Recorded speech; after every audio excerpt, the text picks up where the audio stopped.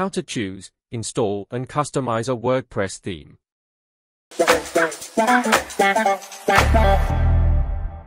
By clicking the Appearance option, then Themes, you can open an overview of all currently installed themes. By default, there will be 3 themes, and the theme 2023 is active and is currently being used on the site. These 3 themes are basic, so we will install a new one to make our site better and modern. If you have a lot of themes, you can search for them here, but it is realistic that you will have one or a couple of themes, so probably you will never use this option. Let's go to Add a new theme. Adding is started by clicking on Add New here or here. The first option is Upload Theme, which allows you to add a theme that you have previously purchased, for example.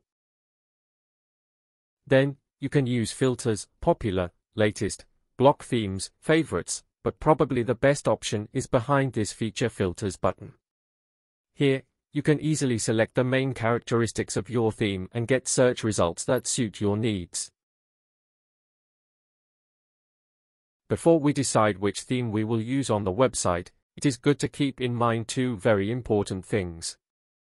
Maybe the most important thing is speed. If you choose a theme that is extremely attractive, but works slowly, then it is probably not the best theme you should use. Website speed is very important for search engine optimization. Websites that have well performance will be favored in search results. The second thing is customization without editing the code. Some themes in the free version allow you a lot of customization of the website without coding, while some in the free version will only allow a few adjustments and require you to purchase a theme for the others. In our case, we will choose a free theme that allows us to edit our website the way we want, without coding. Research and make a final decision for your website, and we will use the Astra theme in this tutorial, because we think it is very good in the category of free themes and meets the criteria that we talked about. After opening the preview, you can see the description, the average rating of the theme, and the number of ratings. By clicking on the number of ratings, a detailed view of all comments related to the theme will be opened.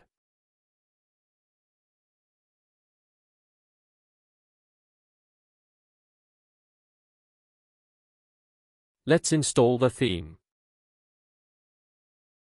The theme is now installed and can be viewed in Installed Themes, but is not active.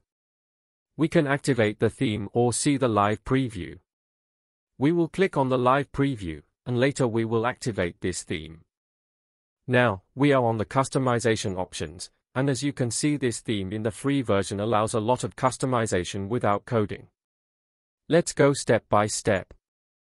The first option is Global, where we have 8 options. In typography, you choose the font style for headings and body text. You can choose one of the predefined variants, or to define something new. In the Colors section, you choose the colors of texts and other elements on the website. Few things about colors. Before starting development of your website, we suggest that you choose 3 colors that will be the main colors of your website. This can help your website design to be modern and visually consistent. It is good to use colors that match, and it is also good if they are light, dark, and something in between. On our website, we decided to have 3 variants of the brown color. When you've defined the colors, write down their hex codes in order to have them to use when needed. In the Container section, the layout can be selected. In Buttons, you can define the design of the buttons. Scroll to top can be a useful feature, and here its design can be defined.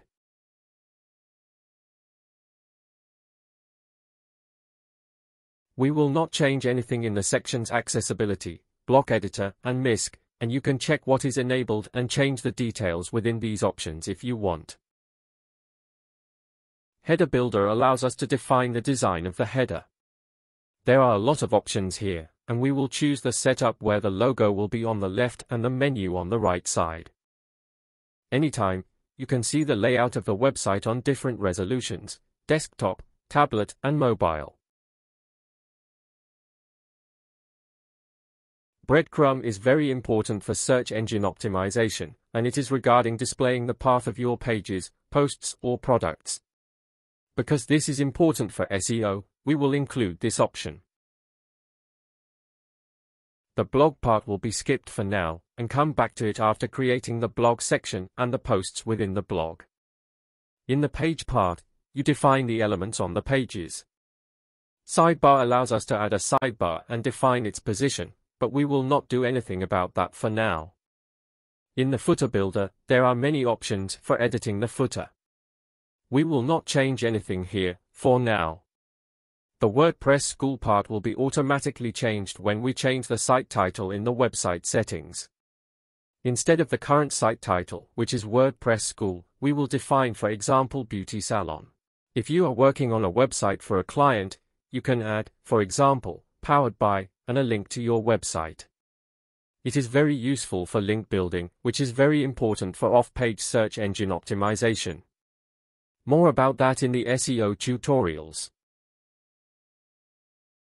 In the site identity, you define the website icon.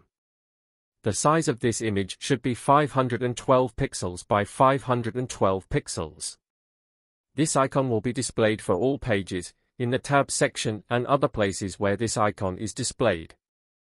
The menu will not be changed for now, and we will return to this option in the next lesson when we will talk about this topic. Widgets are also a separate topic, and we will cover it as a separate lesson in this tutorial. For now, we are not changing anything.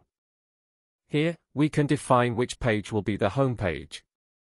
Homepage is the page that opens by default when users visit your domain. For example, if your domain is www.beautsalonx.com, when users type that domain, it will open the homepage you defined here. We will define the About Us page for the homepage. In the additional CSS part, you can change the design of various website elements, but this requires knowledge of coding, actually knowledge of working in CSS. For now, we will not add anything here. Let's go to Activate and Publish, in order to make publicly available everything we have done on our website. Let's take a look at our website.